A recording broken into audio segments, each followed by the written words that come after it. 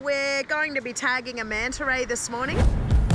Hello, start us up please. I'm at Mary Rest. I have 3 divers in the water.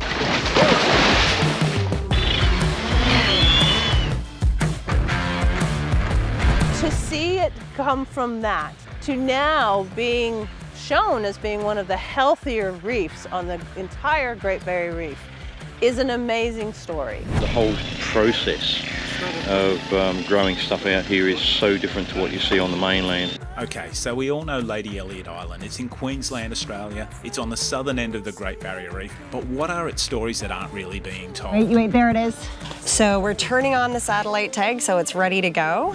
Well, last October we actually put out some temperature loggers. They're actually called hobo loggers, and they track temperature every couple of minutes on the reef flat. Who are its guardians? Have been a master reef guide for the last year. And I think personally there's something so special about having a wild animal like look you in the eye. And what cool stuff is really going on behind the scenes on this little island in the sea? Hey, I see you got a fishing rod on Lady Elliot. Isn't this a green zone?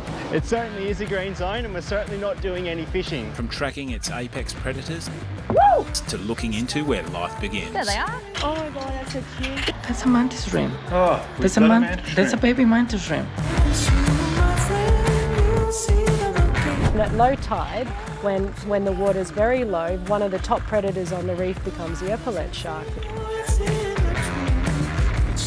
There's a good one. We've grabbed some cameras and set out to find the people who are learning, sharing the experience and living life on the reef.